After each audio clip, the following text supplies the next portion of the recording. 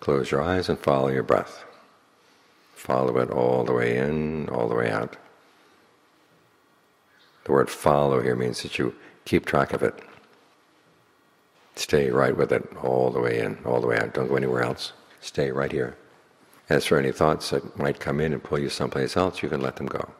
You don't have to get involved.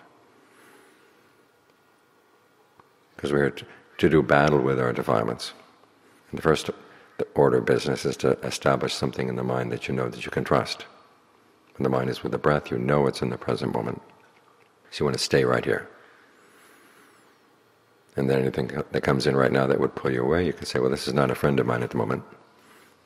And you want to show yourself that you can actually resist the pull. As the Buddha said, when you gain victory over yourself, you've gained a victory that's hard to win, but also is really worthwhile. It's much better than gaining victory over 1,000 other people. Because victory over other people, you end up creating karma. There's animosity. The people who lost are upset, and you have to hold on to your victory, you have to defend it. Whereas inside, there's no karma, only good karma. The karma of overcoming your stinginess, the karma of overcoming your lack of fairness in dealing with the people, and the good karma of overcoming your own defilements. The practice of generosity is for gaining victory over your stinginess. You have things that you could use for yourself, but you realize that other people might use them well as well, and you're happy to share. You realize that the joy of generosity is something that's much more worthwhile than just holding on to things. Then there's the joy of the precepts. You realize that your behavior has been harmless and it's been fair. You don't like it when other people would kill you or steal from you or lie to you. So you don't do that with other people. Then finally with meditation. Greed comes in, aversion comes in, delusion comes in. And you can overcome these things. You don't have to follow them. All too often a thought comes in, we just go running with it. But here when you meditate, you can see the thought go running out, but you don't go. Because our defilements are like the kind of friends who get us to break the law, and then when the police come, they go running away.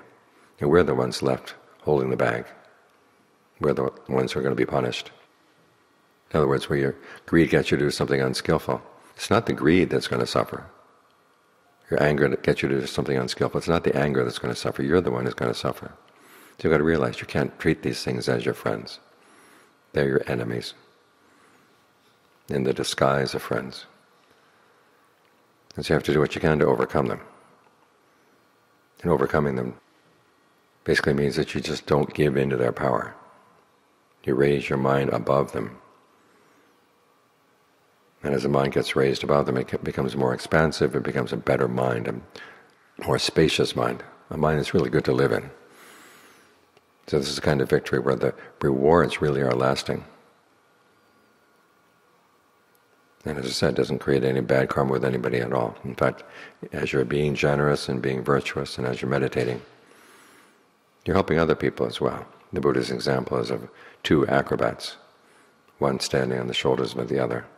And the one below says to the one on top, it's okay, you look out after me and I'll look out after you, and that way we'll come down safely. And the one on top says, no, that won't do.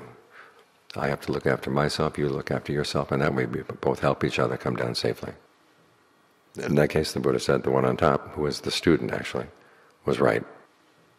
You maintain your sense of balance, it makes it easier for other people to maintain their balance as well.